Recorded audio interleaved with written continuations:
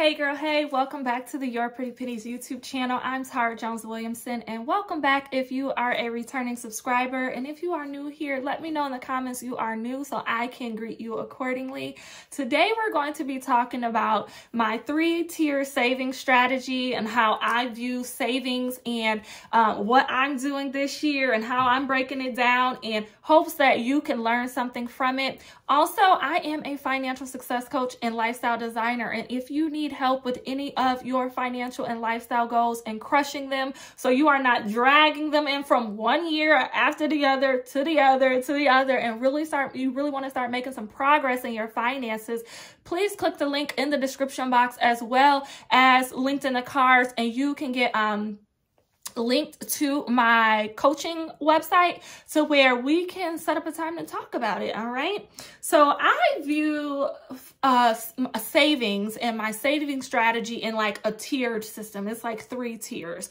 The first tier is short-term savings. The second tier is medium to moderately long savings. And then the third tier is long-term savings. All right. And so for short-term savings, it's typically called an emergency fund. For some of us, we know that I call it like my abundance account instead of emergency fund, but I like to use emergency fund so people in the general audience know what I'm talking about. And it's like a money that I have set aside, at least $2,000. I never let that account go below $2,000 for any financial emergency, like that has to do with me or my children or my household, but also any financial opportunity. And that's why I call my emergency fund, that most people call it my abundance account, is because not only can it absorb any like major little short-term issue, but also, sorry, not major, minor short-term issue, but also it allows me to take advantage of any financial opportunity or any lifestyle opportunity that comes up that I didn't budget for, right? So if there's a great conference coming up, or if I want to invest in a product or service for my business or for my household, or if I have to replace furniture really quickly, or, if my kids, heaven forbid, have an accident and I need to pay for the medical bill really quickly, right? I can do that. I have money set aside to do that, to where I keep my financial plan, I keep my monthly budget intact, and I have money set aside over here to absorb any other minor things going on. All right. The second tier is the moderate tier, right? And that's for planned expenses that will come up within the next 1 or 2 years, right? So that is something like my travel fund. So I have money set aside for my family where I put money aside each month into a travel fund to where once we decide on where we're going for spring break or summer break or staycation, or if my in-laws come up with an exciting thing to do, we have money set aside to where we can go hang out and do all those things. And again, it protects my monthly budget. It protects my current financial plan and what I'm working on, the financial lifestyle goals I'm working on, and still allows me to do things and live life as I see fit, right?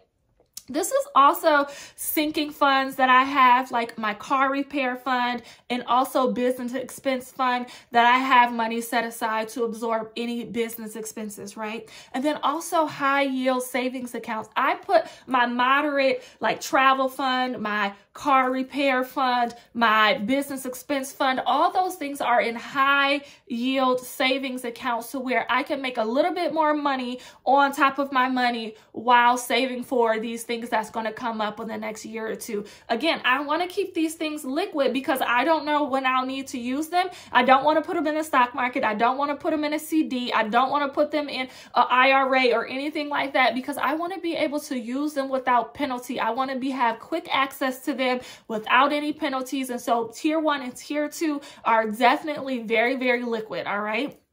Now, tier 3 is my investment accounts. Now, I have 529 plans for my children, brokerage accounts, SEP IRAs, 401ks. And so, for my husband and I, between both of us, he has a 401k, I have a SEP IRA, and we have brokerage accounts and also IRAs and a 529 plan for our children. And so those are definitely not liquid. Definitely, if I try to pull some money out, it could be penalties, it could be taxes I have to pay, it could be all types of things. We do have some CDs as well that are coming to maturity that I might roll over because a lot of our banks and credit unions are offering 5% on the CDs right now, which is awesome to take advantage of. I got to make a note to myself about that.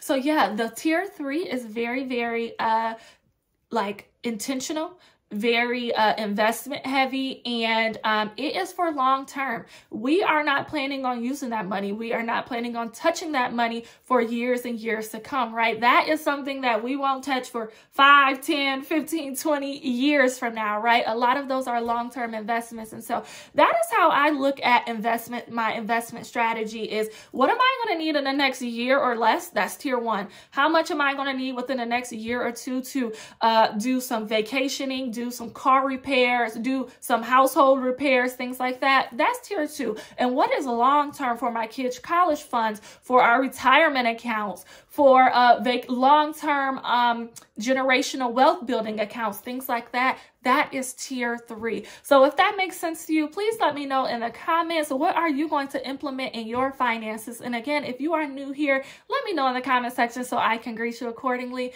Thank you so much for tuning into this video, and I will talk to you soon. Bye.